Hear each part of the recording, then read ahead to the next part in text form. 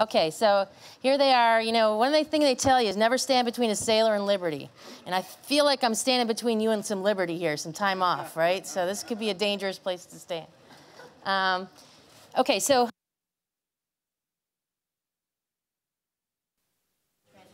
kind of dovetails into some of the things that they've been talking about. Can you hear me okay? I'm gonna jack myself up there. Can you hear me? No? Oh, what's that? On. Oh, perfect. Let me do that. This makes me want to sing some karaoke. You guys are going to regret that. Okay, so the piece that I wanted to talk about is give you a little context first about what we're doing in the Navy, why we're doing it, and then, you know, take some questions from you guys because you may have some. And I understand most everybody here is agencies or supporting agencies. Is that correct? Okay, all right. How many people have heard me speak before, maybe, because you may hear some of the same jokes? Yeah, it's like going to my, lunch with my dad at the senior center. You're going to get the same jokes again. Just laugh anyway. Just hang there with me, okay? Okay, we're going to do a little nerd test here, okay? This is a nerdy crowd. I love nerdy crowds. So if you have more than one computing device, iPad, iPhone, Android, computer, router, gaming console, put your hand in the air. Keep it in the air. If you got more than 2, 3, 4, 5, 6, our nerds are emerging, 7, 8, we're into Lord of the Rings category, 9, 10, 10. Okay, think about that, 10 devices, right? If I'd asked that question 10 years ago, 5 years ago, you'd been the cool kid with the flip phone, 10 years ago, right? But now, 10 devices, nobody even bats an eye. You probably got 5 phones at home that you don't even use anymore because they're old, right? You don't want to get rid of them. You don't know what to do with them, right? What does that mean to us?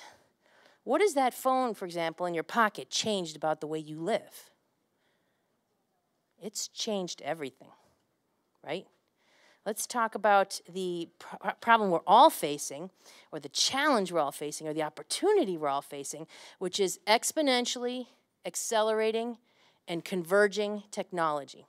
It's not just that Moore's law is your grandma's law, okay? It's that it's exponentially accelerating and converging. So what do we mean by that? Let's look at some examples.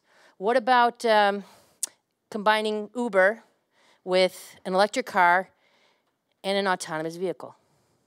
What does that change about the way we think about transportation? It changes everything. I mean, kids born today will never learn how to drive a car. They will not own a car. There will be no Pep Boys, car dealerships, car rental companies, car insurance. When I go somewhere, I'll walk out of my house.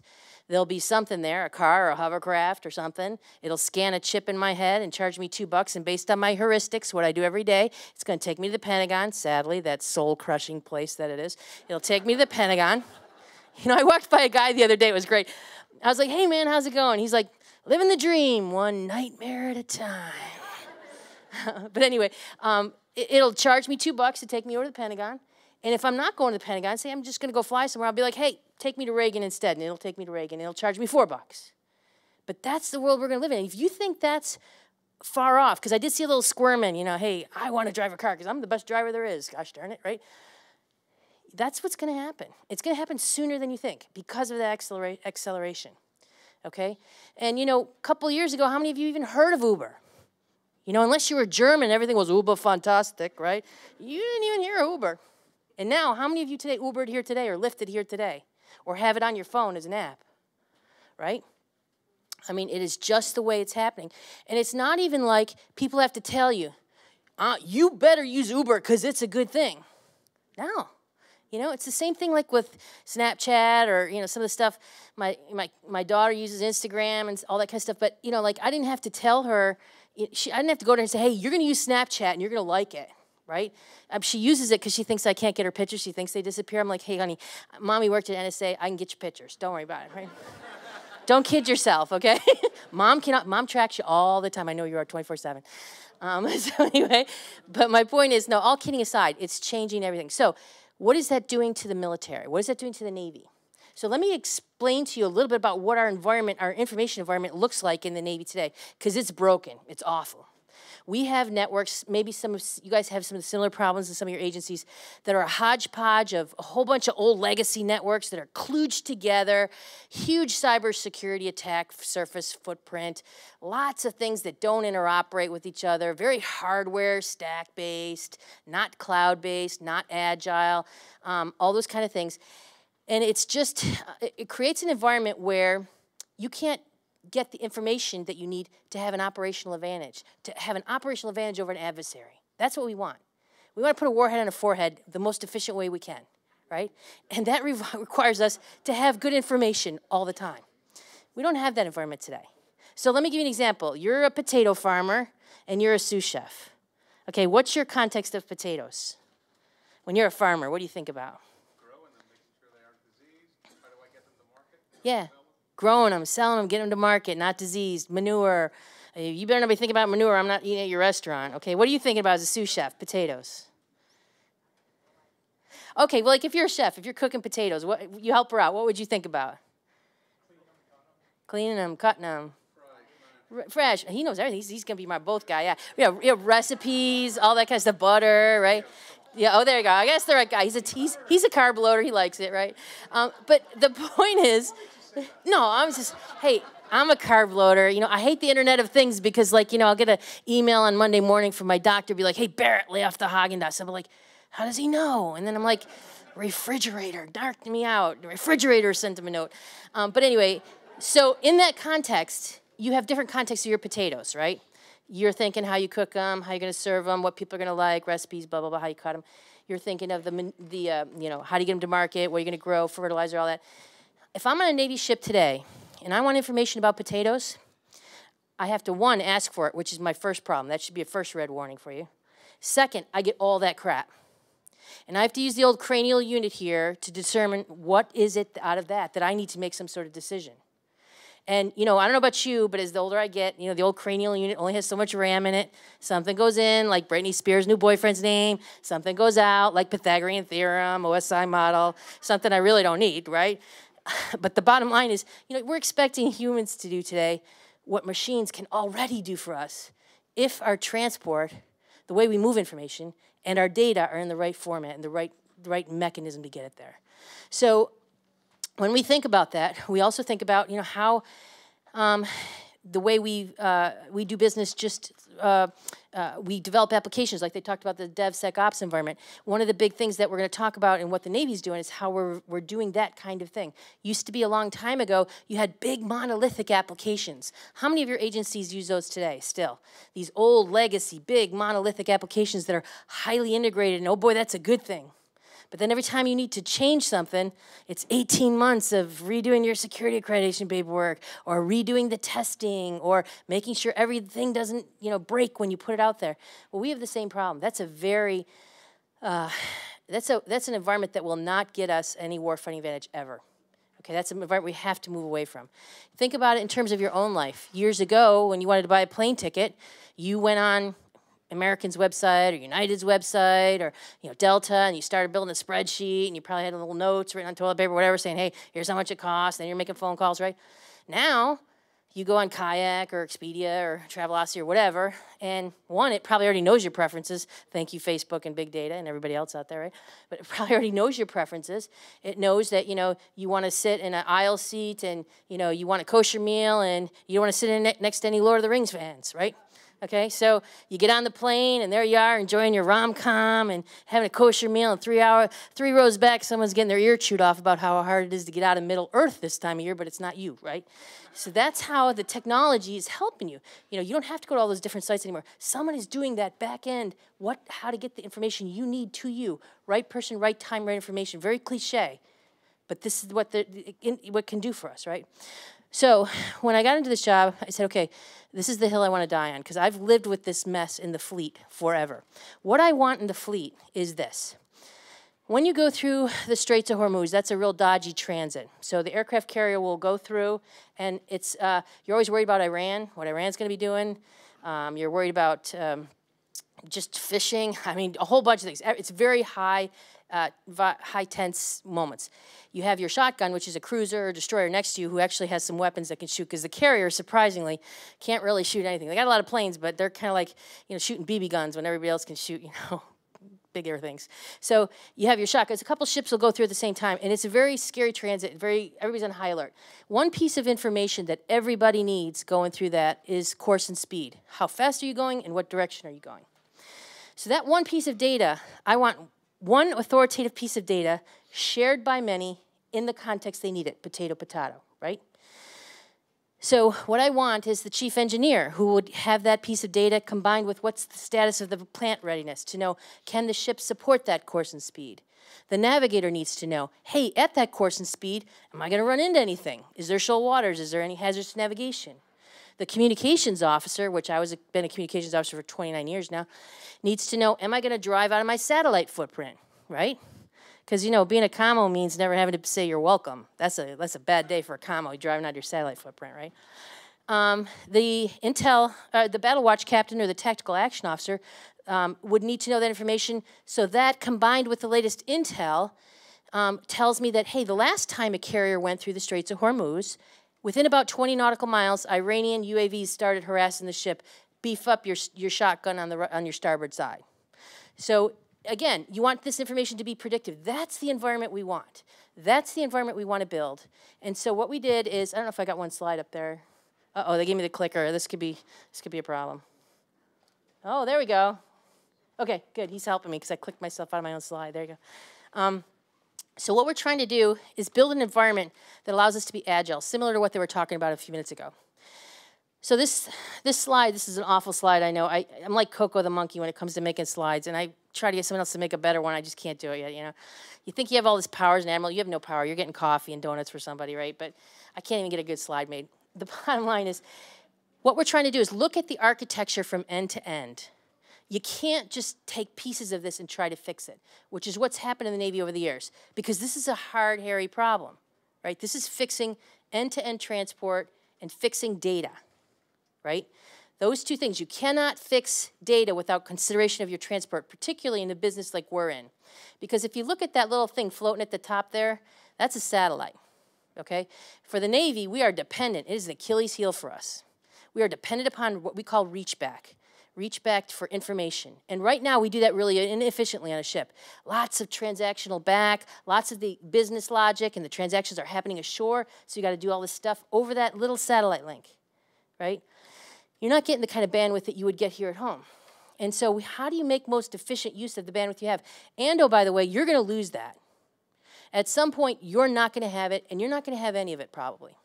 And that may be for longer than you expect. And that's a hard lesson to teach people in the Navy, because operational commanders don't like to hear that, right? They like to think they'll have a little bit. Or I said, no, you got to plan to have nothing. And what are you going to do? So let's look at an architecture where we can massively pump as much as possible forward. So when you do lose that link, and you'll lose it because, Seaman Timmy's got his tongue stuck in the crypto, or, you actually want to reduce your footprint. You don't want everybody to know you're out there, so you're not radiating out, or maybe there's a casualty on your equipment. There could be 1,000 reasons you lose it, but you're going to lose it for something. Adversaries taking it out. So what you want to do is pump as much information as you can forward to the edge where the people are going to use it. Put the AI forward at the edge where the information could quickly be reused and learn based on heuristics, and present information to the watch officer, to the Chang, to the navigator, in the context they need it, potatoes, potatoes, right? So we said, okay, to do that, you really need to look at 4 key pillars. Did I get a time check? I don't want to blabber on too long. How long am I? Does anybody know how many minutes I got left? Okay, all right, 10 minutes, okay, all right. Okay, so the 4 key pillars are, we said, you got to have data standardization first. Now, this one is a hard one for me because I get incredible resistance. What we have in the Navy right now is what I call data jackassery, right? We've not had standardization. We've let everybody do whatever the heck they want. We're like, oh, everybody just build APIs to everything. We'll figure out how to work it out. Okay, I'm not a big fan of APIs. I know they're easy and developers love them, and if you're ashore, that's great. But APIs also increase your attack surface. And every time you change something, you got to go back and change the API. I'd rather standardize as much as possible at the data element layer. So we've picked extensible markup language, XML, as our data standard for a couple reasons. Understand there's other standards out there in industry. This is a big one that industry uses, good for interoperability, a little heavier protocol because of the tagging. But it does a couple things for us that we need in the Navy. We need better security on the data element layer to allow us to do things like zero trust, right, in the future, have more of a zero trust as opposed to just defense in depth. Why does that matter? So I'll tell you. I don't know if you're familiar with the story of Stanislav Petrikov, and I'm probably butchering his name, but he was the guy who prevented World War III, Russian lieutenant colonel. Does anybody know that guy's story? He just died last year, actually. He was sitting in a missile silo in, Uzbekistan, Siberia somewhere, and he got on his Geeksevsky screen, the little screen that tells you what you're going on. He saw incoming ICBM, followed immediately by 5 more. Now, his training, his TTP, everything that had been drilled into him for years and years and years, getting him all the way up to lieutenant colonel, was that they launch, you launch. Nobody's dipping their toe in the nuclear, weapon world. Hey, let's just launch one, see how that goes, see what the Russians do. Nobody's doing that. It was mutually assured destruction. That was our policy, right? So he saw that, and he was like, 4 molar suck in a big way. That is not what we expect to happen. That's an anomaly. There's something wrong. But he knew he had 28 minutes to figure out if that was wrong, or it could have been a really bad decision. And he waited 28 minutes, and no boom. Think about the pucker factor in that watch room for 28 minutes. Now think about the call to the boss later. Yeah, hey, boss, I just want to let you know what's going on watch today. Yeah, the vending machine ran out of Coke. We had a little nuclear launch issue, and there was something with the truck in the back. And he was like, go back to that second thing. What was that you just said? But my point is, he was smart enough to know something's not right. If I'm looking at a screen today on a Navy ship, unless it's wildly off and a ship track is showing me it's sitting in the middle of Dubai somewhere, I don't question it. So a sophisticated adversary is not going to come in loud and proud and exfil a whole bunch of data and change a whole bunch of data really obviously. They're going to operate right at your waterline, and they're going to change something to make you make a bad decision, to change your warfighting calculus in a way that gives them an advantage. We can't have that. So again, go back to XML. It allows me to tag data at the lowest layer using SAML, a protocol associated with XML, and some other things, encryption. It allows me also to do compression. One of the things you get with this data format is EXI, which is a compression algorithm. Allows you to compress up to 40 to 60%. That allows me to use that pipe smarter, right? It also allows me to use what are called cross-domain devices. And you may use some of these in some of your agencies, but it allows you to move data from an unclassified network to a classified network and back. NSA's approved cross-domain devices use XML. So there's multiple reasons why we're interested in this. It also will allow me to do quality of service. Right now, if I'm on a ship, if I want unclassified data or classified data, I get all unclassified without any kind of prioritization of what's important, or all classified without prioritization. That's kind of how we do it by pipes. What I want to be able to do if I'm the CEO of the ship is, say I'm on a humanitarian assistance disaster relief effort, and I want my information about MREs and water before I want my public affairs information, before I want my, Seaman Timmy's letter to grandma, right? I want to be able to be, as the CEO of the ship, prioritize that and get what I need first and fastest so I can make operational choices that are smart. So again, that's the data pillar. The second pillar is use of shared infrastructure. So right now, we have people who come on the ship and they drop boxes. We're telling them, drop code, not boxes. We don't want your boxes. We want you to use the shared infrastructure. Now, that shared infrastructure is going to have to be beefed up. It's going to have to be like a petaflop server, right? It's going to be huge. It's going to be a data center, a tactical cloud afloat. And we don't want people bringing the boxes in, which increase attack surface, more work for Seaman Timmy. It's just a nightmare, right? Also, if you use that shared infrastructure, one of the things that we've done is we've automated some of the processes so that we can streamline by going to this environment where we break down applications. So where we used to have these monolithic applications, like we talked about the kayak example, right? We're taking these big monolithic applications and making microservices out of them, like they were talking about a little bit earlier. So everybody's going to have to decompose their applications into microservices. They're going to have to expose their data and expose it in XML back into the cloud, even, so that people can reuse it for things they never intended to use it for to begin with. So as we go to the shared infrastructure, though, it allows us to, in this DevSecOps environment, including the sec, from start to finish, we're tightening up how we do those applications. It's no longer free-for-all. It's no longer data jackassery. You've got to follow some standards, which is, of course, the hard part about this. It's institutional resistance and inertia from people. Technology is not the hard part here, as you guys know. It's people. This is technology change management. So you have to show them what some of the benefits are. It's called pet the cat, right? You're going to be okay. You're going to be fine. Just hang in there with me, right? So you got to show them the benefits of this. Some of the benefit of this is when we started this, so we tested this architecture. I got a team together last year, and I told them, okay, I want to test on the ship in 6 months. And their heads like almost exploded because you know how things take forever in the military, right? They're like, oh, God, that's a long haul. Now, luckily, we had some pieces already working that we could leverage, but I said, nope, 6 months. So they made it in 8, which was Herculean effort, right, on their part. And we did test it on Stockdale, Essex, Carl Vinson, and the Blue Ridge, a couple ships. And what we did is we just tested the ability to develop the software in this more controlled manner and deliver it to a ship from the time they hit compile through all the testing and security testing, out delivered to the ship and loaded on the ship within 24 hours. So that's why it's called compile to combat in 24 hours. So, and it didn't kind of matter what the application was. We picked a couple different ones, a command and control one, a business app, or whatever. It was more important to figure out, okay, how do we do it so that the process is repeatable regardless of what the application or software is.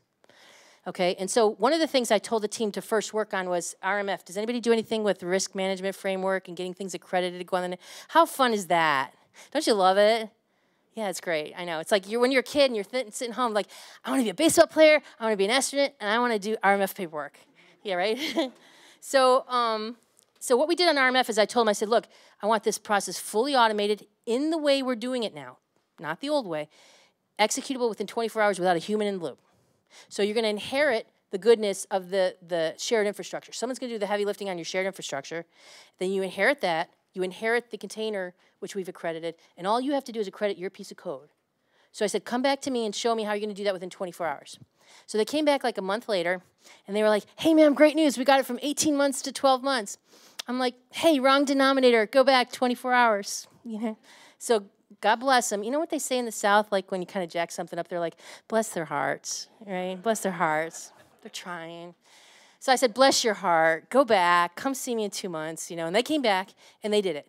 I said, you guys need to start with white sheet of paper. You're starting every process associated with how we do this. You need to question every process. And that's what we did. We started tearing down processes that cost the government millions of dollars and hours, hundreds of hours. Because they have to start with a clean slate and say, okay, what are the minimum security controls, which is the objective of RMF, to give us the risk decision that we need to make this work. And there was another process we had, which was called ship main, but it allows you to put stuff on the ship. And over the years, every time you'd put something on the ship and it would break, they'd have another step to the process, another step. So pretty soon you're like a Sherpa with a pack mule on your back because you got like all these processes you're trying to carry around with you, right? So even they went back. I said 24 hours fully automated. If your objective is to not break, this actually is a better way to do it because you're fielding smaller snippets of code, more controlled, and it's just like your iPhone. You know, you get something that doesn't work right, you just roll back to your previous version, right? You don't have to wait to go back into the yards and pull equipment off the ship and retest it highly integrated with everything else. So we did that. It worked fine. And so then we said the last piece of this is the use of the commercial cloud. And why this is so important, I know you just had a whole discussion on commercial cloud, but our policy in the Navy is cloud first for a number of reasons. One is cybersecurity. Two is the analytics and machine learning that we think we'll be able to get at scale and speed that we cannot ever keep up with in DoD. I mean, we will be able to put some stuff on DISA's mil cloud. We will be able to do some of those things. And there may be some things that we keep in a mil cloud because they may be a little sensitive. NC3, nuclear command and control data, maybe ballistic missile defense. There's a couple missions we may say, yeah, I'm not ready to put it there yet. But you got people like CIA putting everything out there, right? So we're looking to see how you guys and the other agencies are getting lessons learned too. One of the things that, from a cybersecurity perspective on the cloud that I've proceeded us with caution on is what we call command and control in the cloud.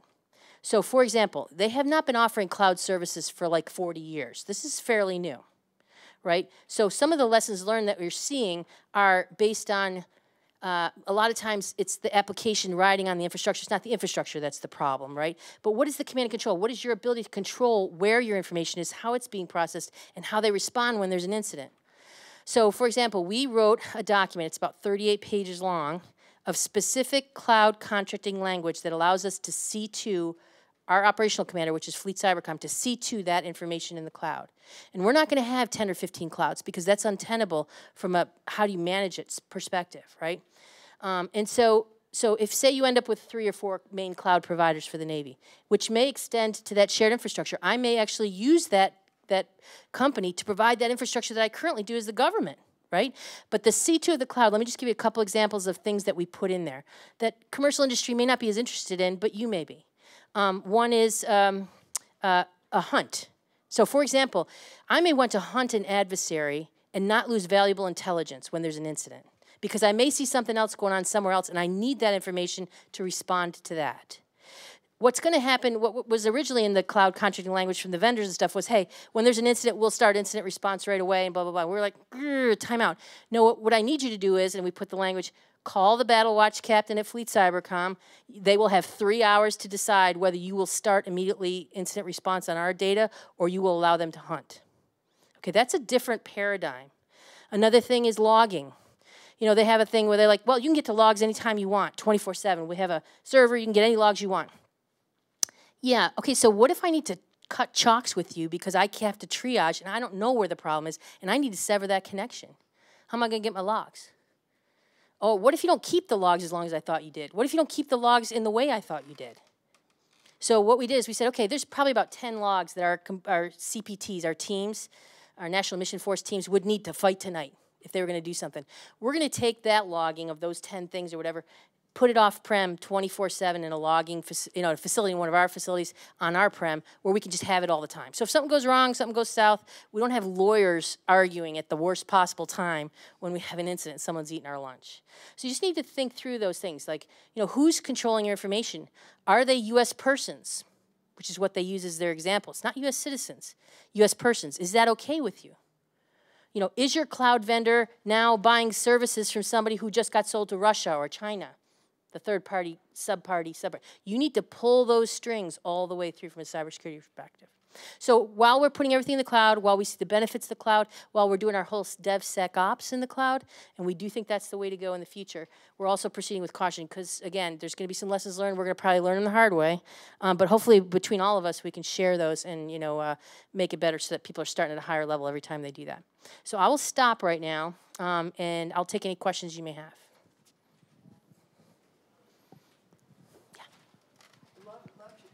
Oh, okay. So am I. I'm just thinking there is going to be a backlash, and we've already, about the backlash, we've already seen, there have been some surveys of kids who were 18, 19. They want more live presentations. They're getting tired of going online to learn. So I see some enclaves of resistors to some of this brave new data world, and I wonder how you see this. Yeah, so I think I see a couple things. It's interesting, if you watch what's happening with the NFL, they're losing lots and lots of money because kids are not going to football games, and baseball too, actually, like their parents used to, right? Well, that could be a variety of reasons. Some of it is attributable to they expect a different environment, right? It's almost like a hybrid environment of multimedia and in-person, right? But what you see a lot too is people, as augmented reality becomes much more sophisticated, where you're going to be able to smellogram it and everything.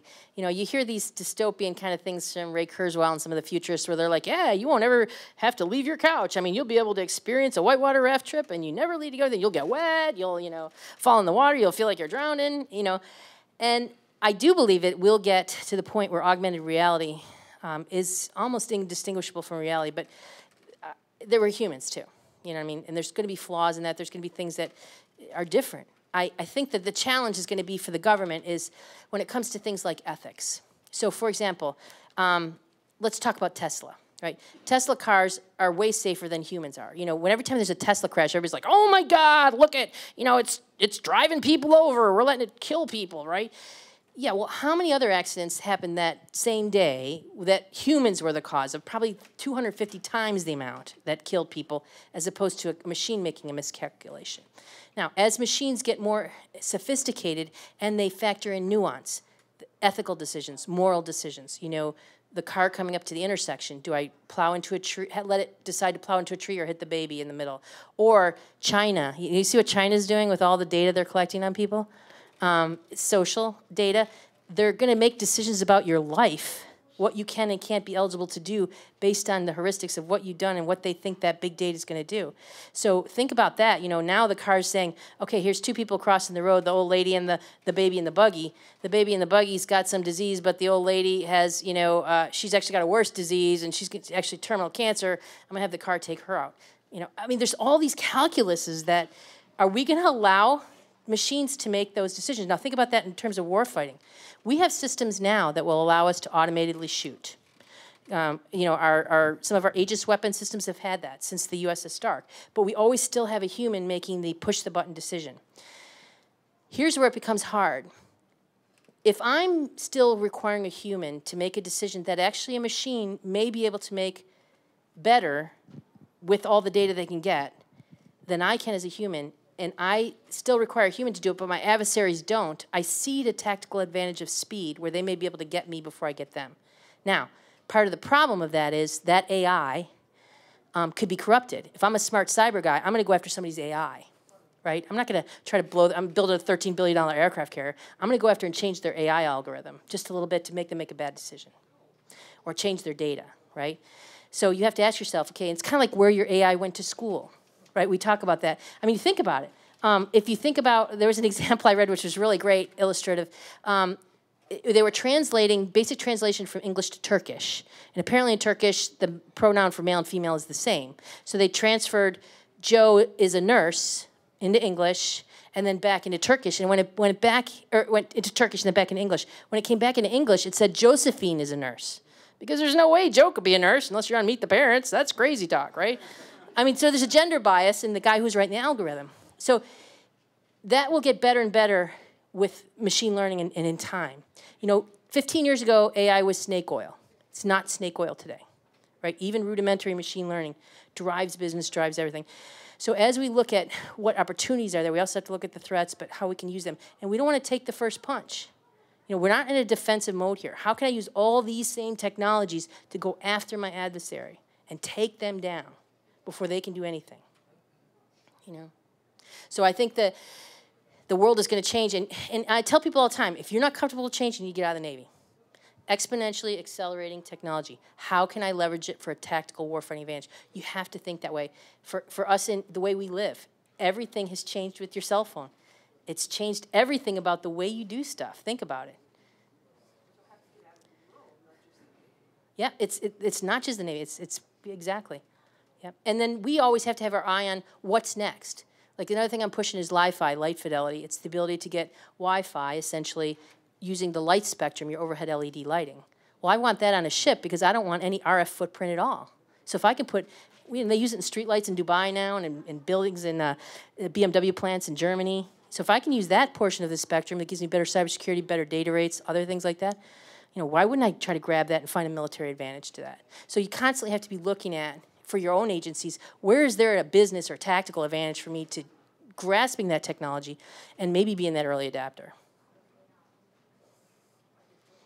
Okay, that's it, I think. Okay, let me just take one more real quick, and then we'll call it a day. And you guys can leave if you're bored. That's fine. I won't take offense. I get people walking out of my meetings all day long at work. So I have a question.